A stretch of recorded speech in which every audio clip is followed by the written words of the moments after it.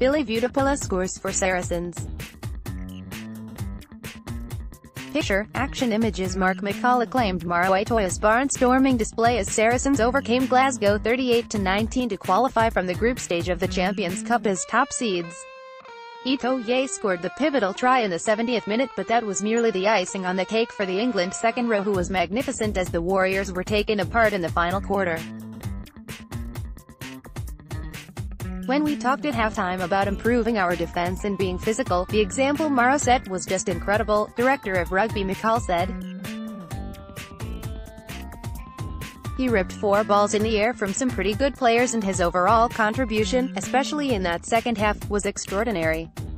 His second half performance was up there with anything you could see.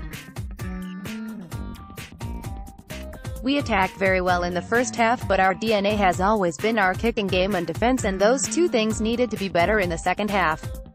The team knew what needed to be fixed and they fixed it. Glasgow were hit by injuries to Scotland forwards Johnny Gray and Ryan Wilson that casts doubt over their participation in the Guinness Six Nations opener against Italy.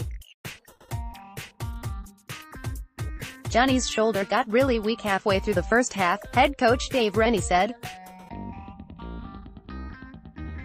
Ryan hurt his shoulder as well. He took a knock late in the first half and it stiffened up at halftime. Hopefully they're not too bad. They'll go into camp with Scotland next week and hopefully they'll be fine. Glasgow trailed just 24-19 after a breathless opening half-hour in which the rivals scored 3 tries apiece, but it was Saracens who made the most of their chances in the crucial final quarter. We played really well in the first 60 minutes. We put them under a fair bit of heat in the third quarter, Rennie said.